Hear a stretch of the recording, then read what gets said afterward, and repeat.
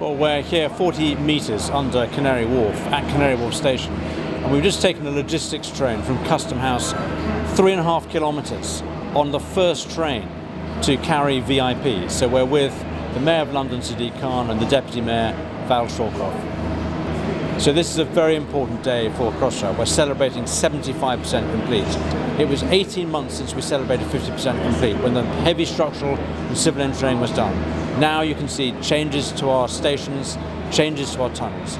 So up until now we've been running on construction track. Today we're on the permanent, what's called P-way.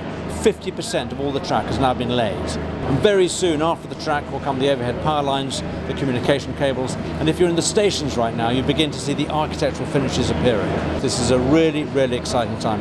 On budget, we're well on way. In December 2018 when we open, an extra 10% of rail capacity for London. This is a very exciting day for Crossrail, for London, and for the whole of the industry.